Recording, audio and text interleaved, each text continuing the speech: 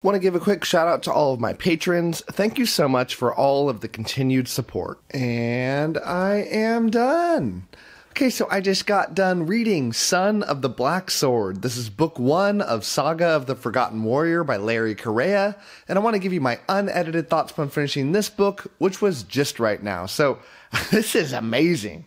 I love this book. I am going to be singing its praises for a long, long time, assuming that the series doesn't totally drop off a cliff, which I'm praying it doesn't do.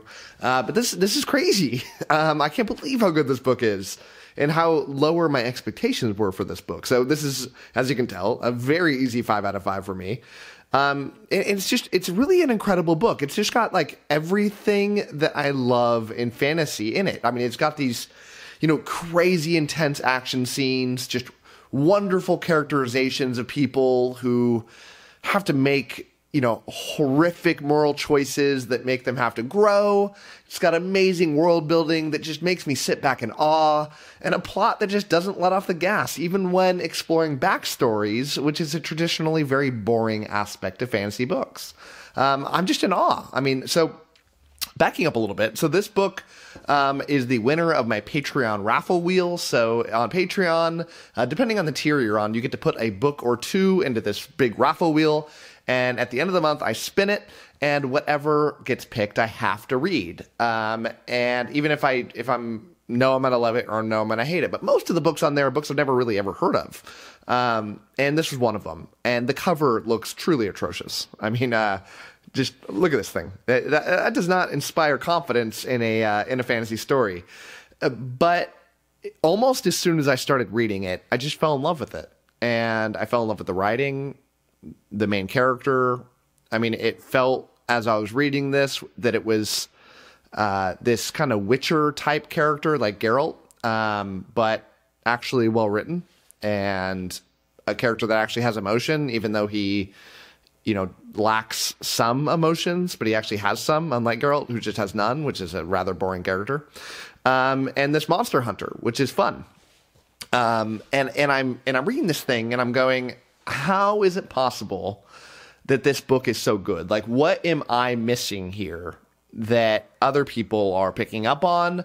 Or what am I picking up on that other people aren't? And so I don't often do this, but I had to just go research this question. I mean, this has happened to me before. I'd say the most notable example of this happening was when I read the Under the Northern Sky series by Leo Carew. I'm not done with it yet. I still have to read the last one, The Cuckoo. But when I read The Wolf, I went like, what am I missing here? How have more people not read this? And when I did that, I wasn't able to find the answer. But on this one, I did find the answer. And there's this event that happened called Sad Puppies. And it was this, which is a silly title, but to summarize it all, there's these Hugo Awards, which are like the biggest awards for fantasy and sci-fi. And there was this battle between people that were more, I can't even probably describe it really, but it was like white men versus more like progressive, all more ethnically diverse, typically more women. And there was like these voting blocks set up on, we're going to vote for our people, you're going to vote for your people. And it created this huge bitter divide in the Hugos. And ever since then, the Hugos, in my opinion, have been totally tainted because the awards are being selected based on, politics and not like just the books themselves. There's more into it, and I hate that. But this guy was apparently the main guy that organized like the white guys together to vote in a voting block, and they, kind of got tossed out of ever being considered for books in there again, and like pariahs in the fantasy field. And my guess is this is why I've never heard of this book. This is why I've never heard of this author, is there's like this campaign against him almost, because it's got to be, right? Because this book is crazy good, and this book is a lot better than most other fantasy stories. And I'm not saying that like compared to, more ethnically diverse women, many of which have written incredible fantasy stories, but like compared to other white men, this story stands out as incredible. And, not taking a stance on that issue at all, because A, I don't have enough info, And more importantly, B, I don't care. I've never cared the political affiliation or political views, no matter how crazy they may be, of the authors that I read. You know, and I've gotten some flack for it before when I've read things like Cixin Liu's The Three-Body Problem. There's a lot of people telling me about this author's views on things, coming that he lives in China and his views on some really horrific things. This guy, which I'm assuming I'm probably going to get some comments below, being like, Matt, how could you review a book by this guy? You know, and I just don't care. I want to read art because it's good. I don't care about these other like prerequisites for what I can or cannot read. But my guess is that's why this book didn't explode. So that out of the way, let's talk about this book and what I loved about it so much. So first, let's go over the plot a little bit. So long before this book begins, there was like this huge war between man and demons. The demons like came down. I'm figuring I'm probably going to get more of this backstory later, but they came down from heaven or the sky or whatever it may be. And this hero arose, this human who organized humanity and drove all the demons out to sea. Now, since then, the humans rule the land and the demons rule the sea. And this has created some very interesting dynamics, not like central to the story, but funny because living near the sea is like horrible. You don't want to live near it because this is where the demons live. This is where all the poor people live.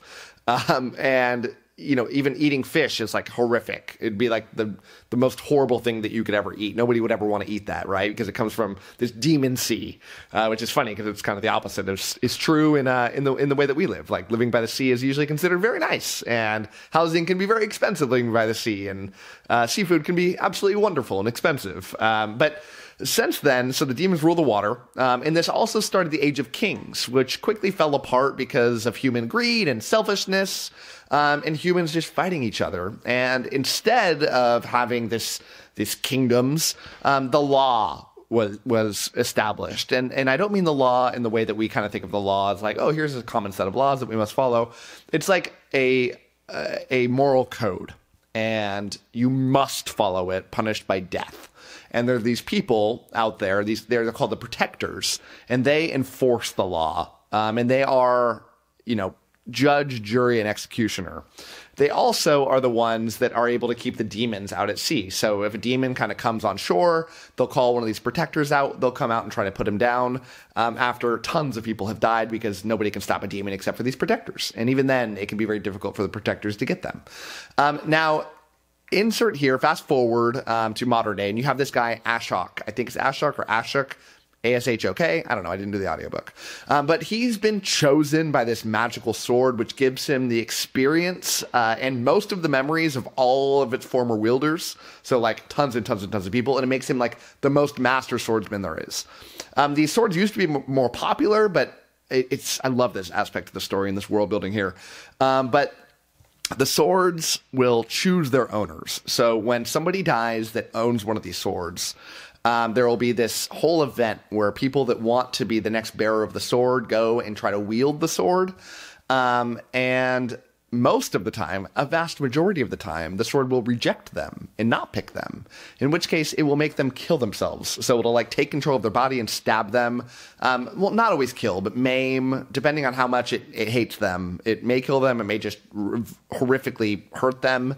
But this guy, Ashok, has got one of these swords now. And if the owner does something that is not in accordance with the law or dishonorable, the sword will shatter. And so over time, less and less of these swords have come about. And now the demons are supposedly kind of picking up on this, and they're starting to come out. They're like, hey, there's not enough of these swords to keep us at bay. Let's kind of wreak some havoc again.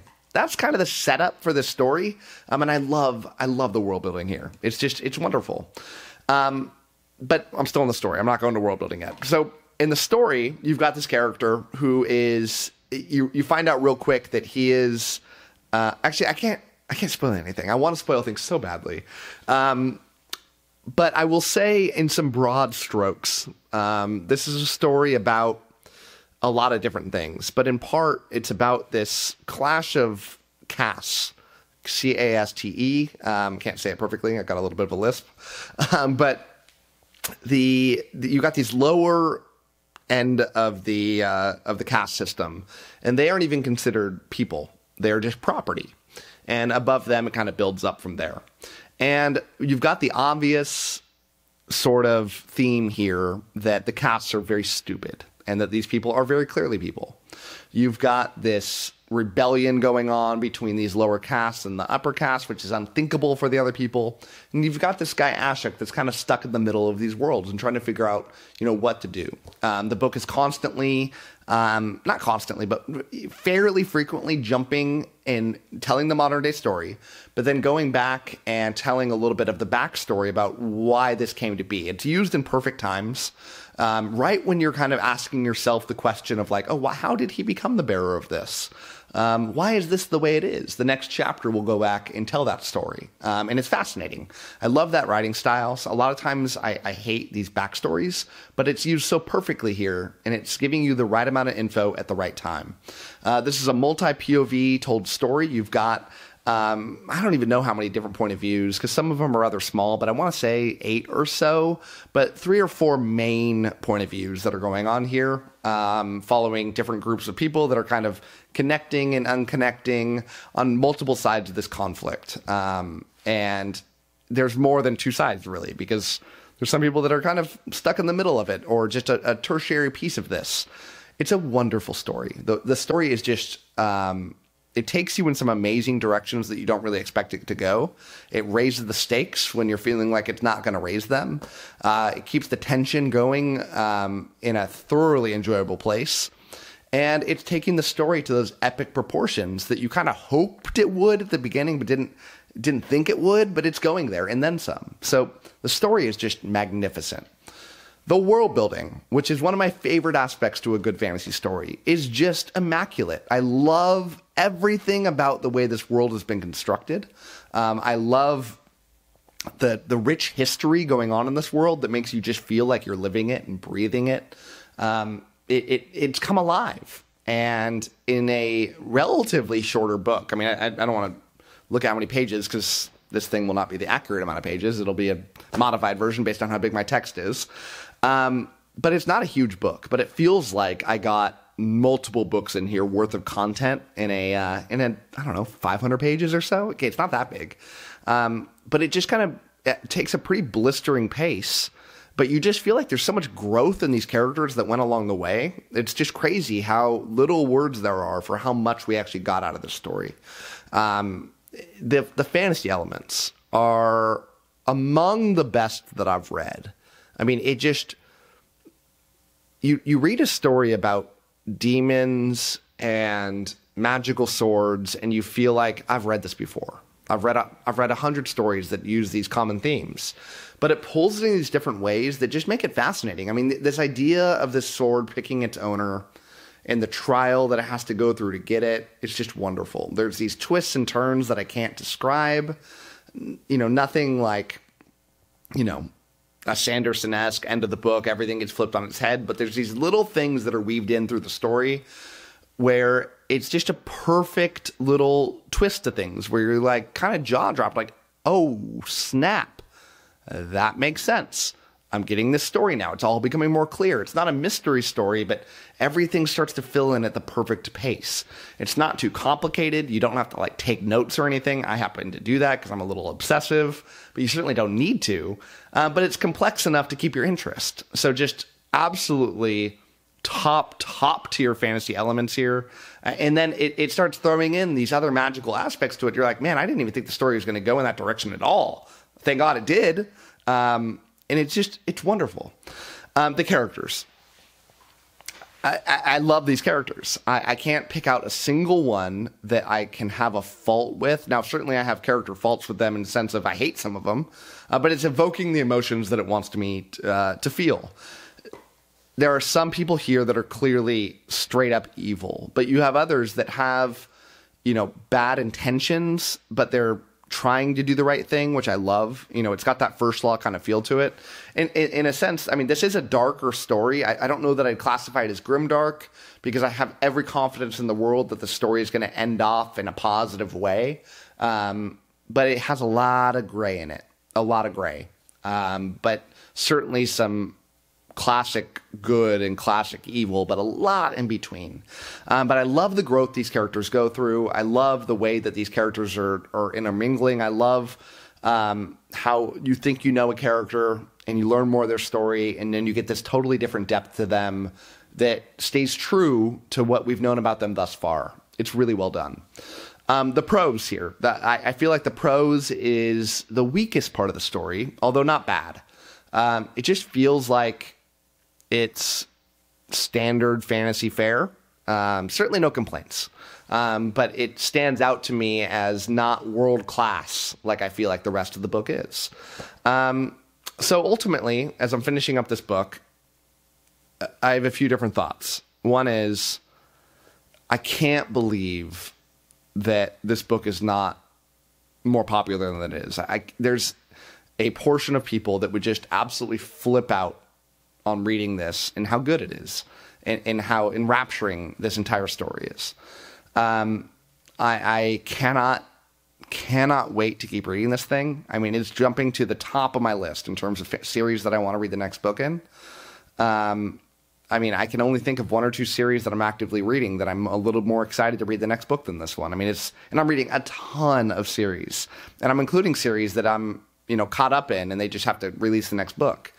So who do I recommend this book to? I feel like if you like things like, it's a standard answer, but something like The First Law, this feels rather reminiscent, but a little more good and evil than The First Law. Not a ton, though. But it's got that gritty world to it that feels a little darker. There's a lot of brutality here. There's a lot of unjustness in the world that characters can do nothing about, and they just have to try to roll with the punches. But I feel like a lot of people that like The First Law will probably love this. But you just got to like a little bit of a darker story, because this isn't going to make you have all these nice, giddy, fun feelings in your body. It's going to bring it down a little bit, but that's a good thing sometimes, right? So I'm going to wrap it up there. Thank you so much for watching this review, and as always, happy reading to you. Thanks again to all my patrons, with a special shout out to my Ascendant tier and Librarian tier patrons: Anna G, CJ, Doust, Darren, Gregory, Jonathan, Nathan T, Nev's Book Channel, 𝗓𝗏𝗄𝐴, Ron Reich, Russell, Ryan L, Sydney Baker, 𝗓𝐶, Tahir, Anna, Andra, Blair, Brock, Evan, Fanixan, Harry B, Joe, Cat Mick, Michael Sugarman, Philippe, Sky, TW57, Wacky, and Zion. Thanks for sticking to the end of this video, and if you want to watch some more content from my channel, click over here and I've got some good videos for you. Thanks so much.